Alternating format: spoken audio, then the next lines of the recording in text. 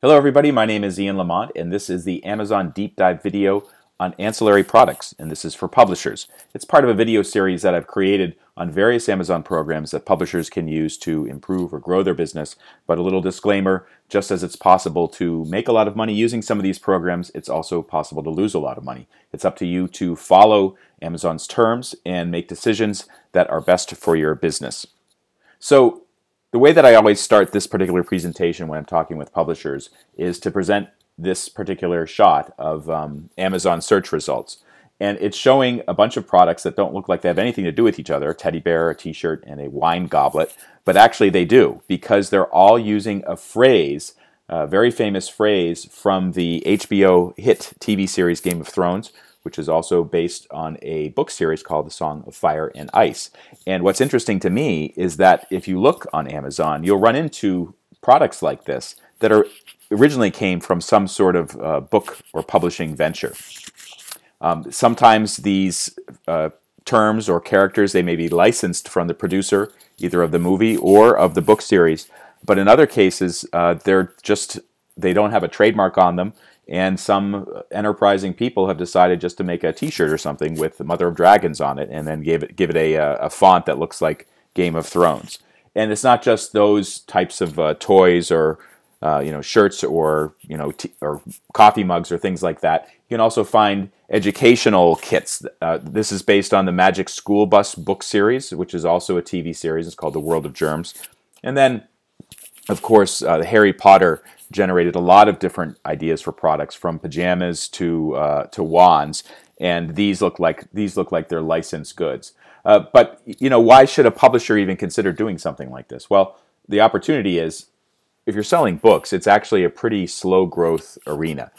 In some years the actual size of the marketplace goes down, although occasionally there'll be a fad which will pick it up. But if you're talking about merchandise, these categories are often growing, or they're very stable and they're very dependable. And that's something that books don't always have, once the excitement over a new release starts to fade. The sales of non-book merchandise basically can help supplement your book publishing income if you do it in a smart way. So the other thing to keep in mind is that we, as book publishers, we have an advantage that a lot of other creators of merchandise don't have, and that we have IP. IP means intellectual property. So we have things like designs, we have characters, we have maybe some graphics that we've used in our books, all kinds of things that we can apply directly to certain types of products. And I'm going to show you some examples in a little bit. We also have access to low-cost platforms. And in this video series, I've talked about some of them, but they include things like Amazon Seller, Amazon Advertising, and this allows us to bring our merchandise to a different audience, and also to go outside of Amazon too. eBay, that's a platform that I use to sell some of my products, and I also have several websites where I sell my products as well, directly to consumers. And one thing about indie book publishers in particular is that we're the types of people who move fast, and we try new ideas, and maybe we can take risks that larger companies can't take, or larger companies just don't have the time to deal with. And what I've done with some of the products that I'll show you in a little bit is that this is something that was relatively easy for me to develop and to release and test out, specifically using Amazon Seller, and I'll be talking about how that might work for you as well. So here's a history of one of the ancillary products that I developed. And it actually came about because I noticed on the books, I published the In 30 Minutes series of guidebooks, and I noticed when I looked on the product detail pages for those guidebooks, underneath frequently bought together, and customers who bought this item also bought, I saw these products that were not published by me, they were published by another company, but people were buying my book and then they were turning around and buying these other products at the same time. And these products, they were cheat sheets, basically simple explanations of how to use Excel or Microsoft Word or something like that. And I realized that, well, if they can do that, certainly I can do it too. After all, I already have the IP. The books, Excel Basics in 30 minutes and Microsoft Word in 30 minutes, it explains how to do the things that might appear in a cheat sheet, although it's in a condensed format and it doesn't have all the examples that I used in the books themselves. So what I did is I created a series of cheat sheets from my own company. And this is based on content that came directly from the books. I released it using the Amazon Advantage program because they have ISBNs on them, and now this is it's a minor part of my business, and they're very popular. And what I hoped would happen has happened. That is, when people are buying Excel Basics in 30 minutes or Google Drive and Docs in 30 minutes, they're also buying some of the cheat sheets that I've produced. And that's not the only thing that I've done. In 2015, I released a book, Genealogy Basics in 30 Minutes, by author Shannon Combs Bennett. And this book actually suggested the idea of using paper genealogy forms to help track your research. And I knew about the forms before, but I didn't anticipate that this was actually something that was particularly popular. But the author mentioned that, yes, they are. And while she suggested looking online and downloading them from some free web server, I thought, well, what if I printed them on high quality paper and improved the designs a little bit? Could that be something that people liked? And so I launched a product the following year, the Blank Genealogy Form Starter Kit, and it started to take off. And actually, I think in the coming years, these will sell far more than the Genealogy Basics book. So that's how I created a brand based on an idea that came out of a book. And this particular product line, it's not a book. I use a printer, and actually I use many of the same skills and the professionals that I use in my publishing business to help me develop these products. But they're not books. They have UPC codes, and if you search on Amazon as well as on my website, you can find them. So when it comes time to actually deciding, well, what sort of product should you create, you have to take several things into consideration. The obvious thing is, like, try to determine what people want. That could be your existing readers.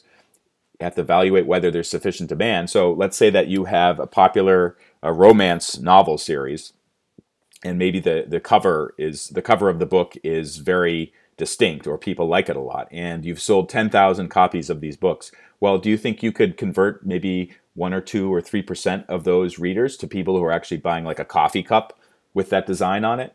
And you can evaluate demand in a couple different ways, and I'll get into that in a minute. But also, it's nice to think about, well, maybe there's an opportunity to develop new customers for your product. So maybe, to give you an example, the genealogy sheets that I create for my own company, the people buying those, they're not all readers of Genealogy Basics in 30 minutes. And in fact, many of the people who are buying them, they don't need Genealogy Basics in 30 minutes because they're already experienced genealogists, but this is a product that appeals to them too. So I kind of expanded my customer base by developing these new products. In terms of how to find out, well, easy ways just to check out, see what the competition is doing. But you can also take a look at the also bots and frequently bought together on Amazon. That's exactly what I did for the cheat sheets. Check out the reviews of those particular products, and maybe there's some opportunity that the other companies are missing, or there's something that people really like that you can duplicate. And then also take a look at the reviews of your own products. Maybe people are actually asking for a special product or a special way to look at the information in the books that you're producing. Or maybe they'll say something like, yeah, I just thought the cover art for the book was fantastic. It'd be great to see it in a larger format. Well, how about make a poster out of that? So, and then also, if you have your own mailing list, and of course, for many publishers, this is like a requirement nowadays. You need to have a mailing list of at least a couple hundred people to kind of announce new releases and whatnot. You can survey those people. Send out a survey and say, hey, we're thinking of developing some new products. Would this be something that you're interested in? You can also talk one-on-one with readers, maybe at a book signing or some other event. And then this is another strategy you can use, or a tactic you can use. Create a pre-order page on the website that explains, hey, we're going to be launching a new series of coffee cups featuring the characters from our romance series. Sign up now to be the first one to get to order them, or to get access to a 20% discount, something like that. And based on the demand, or based on the number of people signing up for that, you can determine, well, this is actually a product that might work out.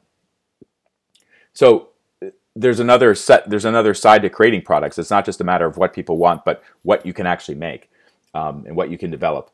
You have to differentiate stuff. So of course, just copying the cheat sheets, like the example that I gave before. It's not just I was just copying the exact design. I was actually I did my own design, and also I highlighted certain information that I thought that readers would like to see, and I presented the information in a different way. So it's not just doing a straight copy of what somebody else is doing. You have to make it different than other products out there.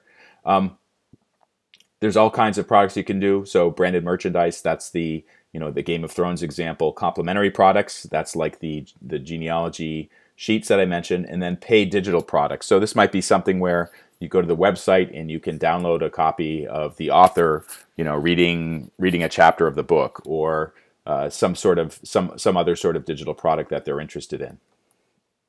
Have to take into account the skills your team has. That's not only you and the people on the staff of your company, but also the partners that you turn to. So my company, I have a group of very experienced designers and editorial folks that I frequently turn to help out with book projects, and sometimes I call them in to help out with these ancillary products as well.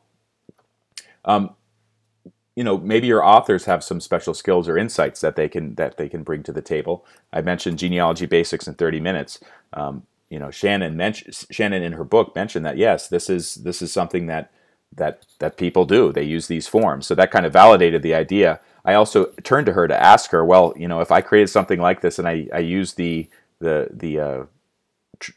trademark or the brand name Easy Genie, would people get that? Would it be offensive? And she was able to help me evaluate that. And then also you have to think about, who do you need to go to outsource manufacturing or design? Maybe you don't have those skills kind of in your circle already, so you have to start to ask around or find a way you can find people who can make that.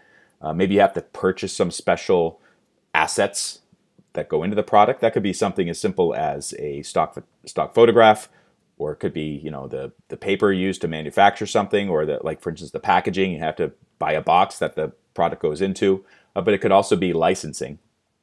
If you're actually going to be licensing somebody else's work, have to think about how long it will take. When you manufacture something, depending on how complicated it is or where the manufacturing is taking place, it can take many months to get your hands on it, and then some additional time to get it to Amazon's warehouse or get it ready for shipping out to customers if you're selling on your website. And let's take a look at an example of a book. I use this example in some of the live presentations I give. It's a product brainstorming exercise. And this is a book. It's provided courtesy of Stonebridge Press. And the book is titled Family Crests of Japan. And those designs you see there, each one of those corresponds to a certain family in ancient times. And I think there's many hundreds of them representing different surnames. And it's kind of like a parallel is in Scotland. They have the clans for the different clans of Scotland. This is a similar idea, but it's in Japan. And if you were looking at this and thinking, well, gee, it's a little bit esoteric almost. It's kind of academic, but actually, there's lots of possibilities with this because this is a design-focused book cover, and also there's information in there about the designs and where they come from. So you can start to utilize good designs right away. And when I've talked with people and asked for, let's see what we can make, all kinds of great ideas came out there. So people were suggesting things like T-shirts or pajamas, buttons. These would be like buttons you can put on a shirt and maybe make them stand out in some way. Embroidery patterns, flags and posters. And then somebody even suggested you could create a search engine. So if you entered the surname, the Japanese surname, it would show the design, the corresponding design, and then maybe you could have products that were offered based on the results in the search engine. So there's lots of different possibilities of what you can do with that type of book. So let's take a look at another type of book. This is a series of kids books, courtesy of Red Chair Press, and you can see that they're really focused on the seasonal activities. So what sorts of products could you do that were maybe based on seasonal activities? Well, the obvious thing is you could have some sort of coloring book that goes along with the editorial content of these particular books. Maybe you could even have some sort of, different types of clothing for different types of activities. So for the sweet summer, or what we do in summer, you could have like a towel with that pattern on it. Or maybe you could have like a set of tools you can use to bring to the beach.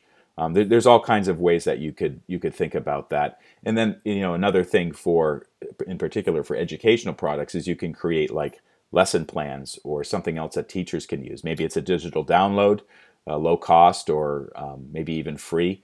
But these are the types of things that might appeal to your customers. And also one last example about brainstorming. One time at the Independent Book Publishers Association, Ben Franklin's award ceremony.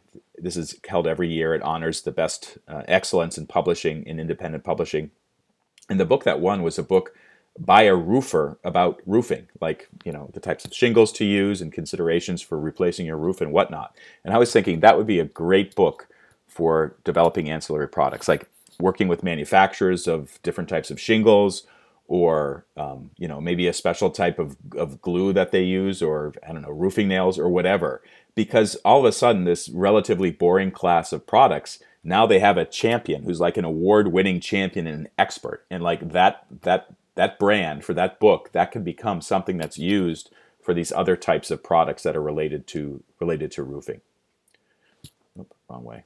Okay, so when you're thinking of different products to evaluate, some of the suggestions that you come up with may be easy to develop and relatively cheap. Others may be more expensive. And I've kind of created a grid here showing where things fall generally. And of course, there may be some variation depending on how far you want to go with it. The blue ones are digital products, like a PDF, or maybe an audio file, or some sort of video training, or even an app. Whereas the red things are actual physical products that are manufactured in some respect.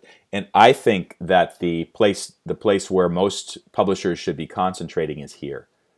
It's cheap and easy. And when I say easy, it usually means the manufacturing is not that hard and it won't take a long time. The advantage of doing this, of course, is that you can actually, you're not taking as big a risk, and you're getting something out there relatively quickly. When you're starting to get up into the hard area or the expensive area, that takes a lot of time to figure that out. Like if you're developing an app or some sort of custom manufactured good that has never been made before, and you're working with engineers and designers and stuff to make that's going to take a lot of time and cost a lot of money. And you have to really think, well, all right, it's going to do this, and it's a great idea, but is it something that's going to result in a good return for the business? You have to consider these things yourself. I generally play in this particular arena. And then, one other thing to keep in mind, for books themselves, books are usually cheap, but they're actually quite hard to produce, so that would be over here. So we want to be doing stuff that's less difficult to make than to design and make than a book. So I've given you many examples already, but this is kind of where I think we should be playing. And then, it's not, I haven't even scratched the surface of the stuff you need to do to make a product come to market. There's a lot of steps involved: design, prototyping. That means kind of creating a test version. You can show it to your test audiences, or maybe you could just make sure that it doesn't break, or it's workable. If you're manufacturing, maybe you have to deal with more than one supplier, and that adds to the difficulty in terms of coordinating everybody to make sure that a certain part is at a certain facility at a certain time. Shipping, that's a cost that you have to take care of in some way, or your manufacturer will bill it to you. And it's not just between manufacturers or to your office or to your warehouse, it's to Amazon's warehouse as well. Packaging is a huge one. I'll get into that in a minute. And then Amazon has its own requirements. So they're very careful about what sorts of products are allowed to be sold in their marketplace. There are restricted categories which you can't easily release something. They also are concerned about safety and whether or not something is age appropriate. So they'll ask you questions like this, and if your product has batteries, or there's some other potential dangerous aspect of it, toxic materials or something that goes against local laws, that's going to cause issues for you. So you have to start to plan for that too. Every product in Amazon, or I should say most products in Amazon, they require a barcode. So if it's a book, that means an ISBN. If it's another type of product, it means a UPC code, which is also known as a GTIN, G-T-I-N. Shipping requirements, so you have to not only make sure that you get it to Amazon's warehouse, but also it has to be packaged in a certain way, and there has to be a barcode on it, or you have to pay Amazon to put the barcode on it for you. And the packaging. So this is a step that's easy to overlook, and I've seen some manufacturers and some brands really mess this up. They just don't spend a lot of time on the packaging, literally like slipping it into a loose fitting plastic bag. It looks not only does it look terrible for the customers who receive it, it may not actually protect it that much when it's in transit from one place to another. There's all kinds of options. You can use cardboard. You can use a box. Some of the boxes are just like off the shelf. You can buy them someplace, or buy them in bulk and then use them to package your item, and then put a sticker on top of it. Special materials, that would be like a plastic or styrofoam to protect something from breaking. Shrink wrapped items. So I use shrink wrapping for some of my products, and it works pretty well. And there's many other options, and this is something you'll need to discuss with your manufacturer. Size and weight is a huge thing. It has a direct impact on your cost, and I'm going to show you an example. And it's easy to make mistakes, and I say that because I've made mistakes. And this chart may not be so obvious what it's talking about, but you'll see in the left column it says 50 sheets and 40 sheets. So I created a bundle of genealogy sheets, and the initial version I created had 50 sheets. The price was $19.99. The weight was 13.3 ounces, but when you shipped it, it was more than a pound. And this is important because if it's more than a pound, you cannot use U.S. Postal Service first class mail. You have to use priority mail, and that increases your prices right away. So generally I had to use a flat rate mailer, which costs $6.99. FBM fee, this is the fee I had to pay if I was shipping it myself. If it was FBA fees, it would be even more than that. But what happened at the end was I actually redesigned the product so it didn't have as many sheets in it, but I gave more sheets of the type that people liked and kept the price the same. And what happened was the net, that is the money that my company received, whether using Amazon FBA or Amazon FBM. FBM is I ship it to customers. FBA is Amazon ships it to customers using Amazon Prime. The amount of money I got from each product went up by more than $2 each unit, I should say. So that makes a difference if you're selling thousands of units. So that's an example of where I made a mistake. I made some assumptions when I was making something and designing something at the beginning. I didn't take into account the size and the weight, and because that directly affects your shipping costs. It also affects the fees you have to pay to Amazon. For more information on how to get the most out of Amazon programs, I've created this video series. It's available on leanmedia.org. Click on the video link. You can also connect with me on social media. Thank you so much for watching this episode, and stay tuned for more.